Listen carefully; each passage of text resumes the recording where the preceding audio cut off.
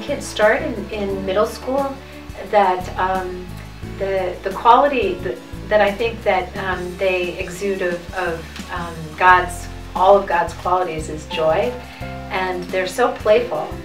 So we really get to experience the playfulness of God's Spirit. So at youth group, we get to meet all different people, including kids from different schools.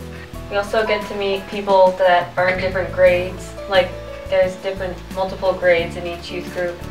Yeah, and on the occasional youth group, we have the chance to eat dinner and have a service with some citizens from the NWW, which are elderly people that come to the church sometimes, and so it's really nice that we get to connect with them.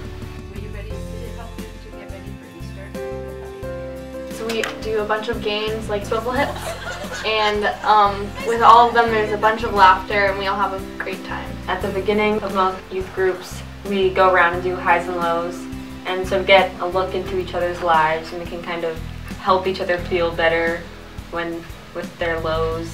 We have great discussions about their lives, and one discussion will lead to the next because it's so lively.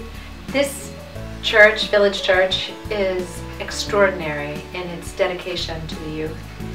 I think that all the people of this church really feel committed to building and starting a journey of faith right away at a young age, and people really respect and admire what the youth bring, their spirit brings to the church.